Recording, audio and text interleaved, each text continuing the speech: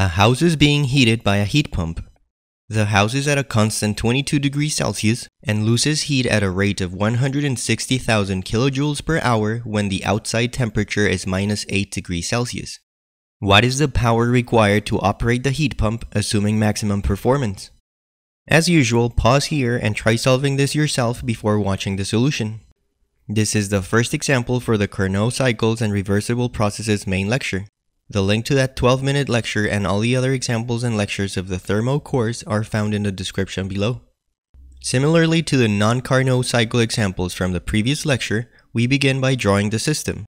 There's a heat pump that provides the house with heat. Since the house is at a higher temperature than the surroundings, the house is the high temperature reservoir, so we label this heat QH.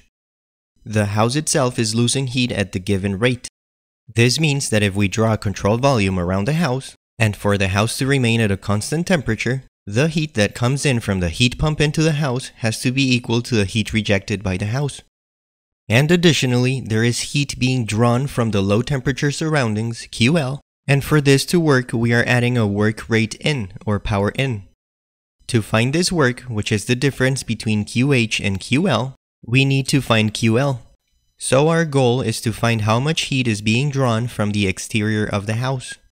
The maximum coefficient of performance for this heat pump is when we substitute the heat variables QH over QH minus QL with the temperatures, like it was explained in the main video.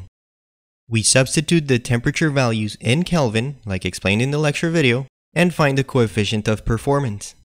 And since it should still be the same in terms of heat variables, and we know that QH minus QL is the work that goes into the pump, we substitute QH and solve for W in dot. And that's it.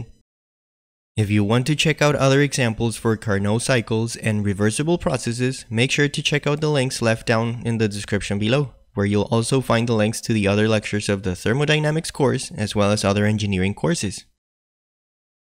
Thanks for watching.